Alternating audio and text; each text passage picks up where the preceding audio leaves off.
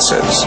So there's a big question if you're just kind of trying to assess how likely is it that we'd find a protein by chance with all the amino acids in that prebiotic soup interacting with each other for, say, billions of years. And I give it a lot of time. How likely is it that we'd ever get a protein to arise by chance? So I have a colleague who's been interested in the whole question of whether or not life could arise by chance for a long time. His name is Doug Axe. He's a molecular biologist. He did his PhD at Caltech. He worked for 14 years at Cambridge University, and he wanted to find out how common or how rare are the functional sequences of amino acids among the big space of all the possible amino acids there are.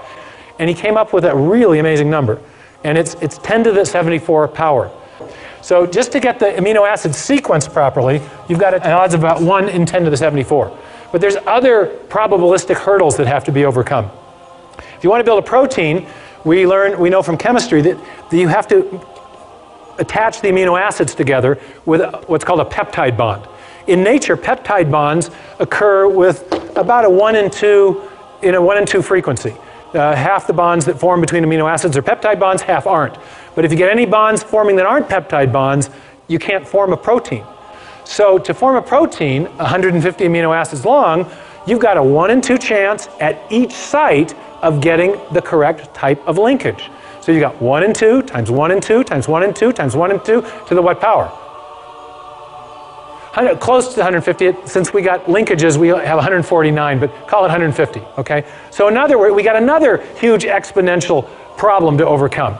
So, and it turns out that 1 in 2 to the 150 is the same number as 10 to the 45th, 1 in 10 to the 45.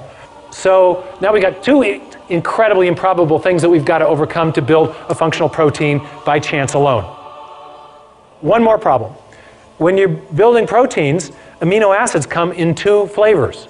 There's a left-handed flavor and a right-handed flavor. They're called optical isomers, not flavors, okay?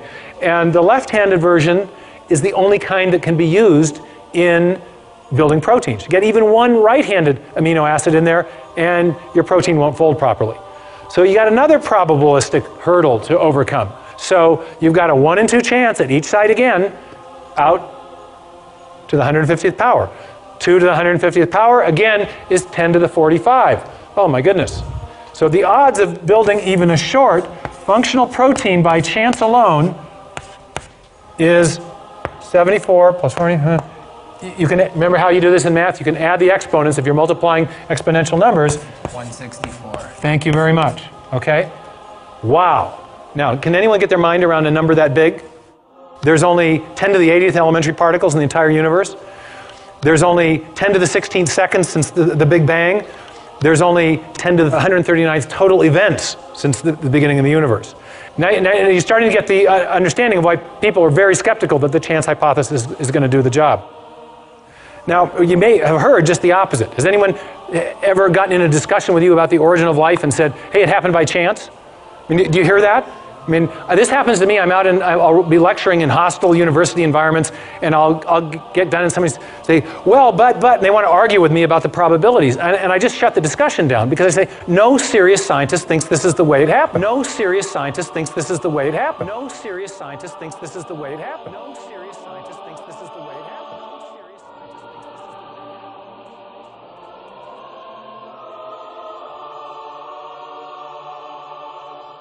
Modern